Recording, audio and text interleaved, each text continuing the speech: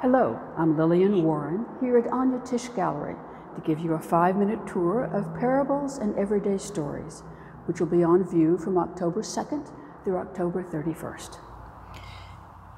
If you're familiar with my work, the first thing you'll probably notice is that these paintings, the imagery is denser and the color more saturated. As you get closer, you'll notice the mix of contemporary figures with the abstracted and sometimes obviously mythological ones. So in this work, I utilize the iconography and elaborate designs of medieval manuscripts as a context, a symbolic space for the exploration of everyday life. In the ancient documents, the people portrayed were kings and mythological heroes and saints. In my adaptation, the characters are everyday folks, and the stories are imagined parables and myths relating to our time, but with the symbolic import left up to you. Why this tradition? I studied medieval art and art history, and I adored the visual richness and the crazy combination and imagination that went into combining the sacred, serious subject matter with the mundane and the ridiculous. It matched with my perception of life. The day-to-day life is this crazy mixture of big existential questions and the mundane and the absurd. Let's take a closer look at some of these. Parable of the selfie is obviously a parable of our time with our compulsion for social media, but it has dragons and angels taking selfies. All the figures are intertwined and perhaps chained together by the armature. Let's look at Tale of Secrets. Here we have a circle of figures sharing secrets.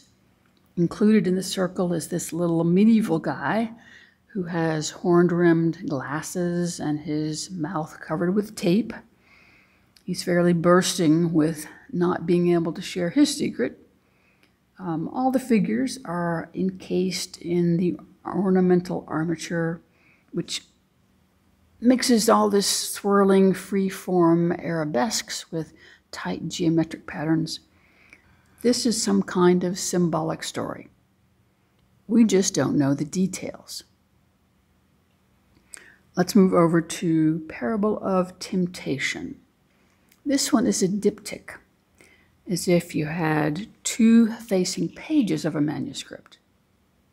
The first thing that jumps out is the intense, rich blue of the border.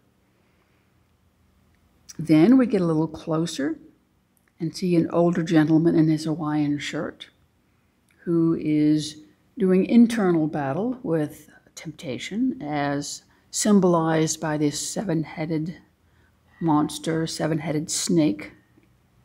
The snake is doing battle with some angels or warriors with red halos. The angels are getting a little help from a friend of our protagonist. I wanted to work with temptation because it's such a recurring theme in art and literature.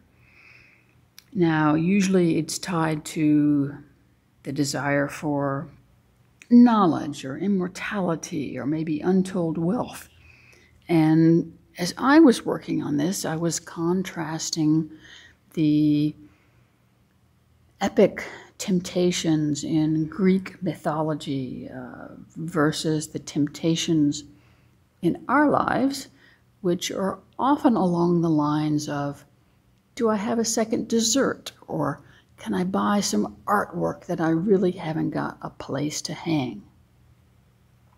Now, a friend of mine saw this painting and immediately saw it as a recasting of the temptation of Adam and Eve. And I love that interpretation as well. There are many more paintings in the show.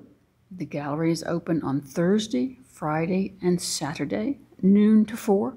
So please grab your mask and come by for a visit.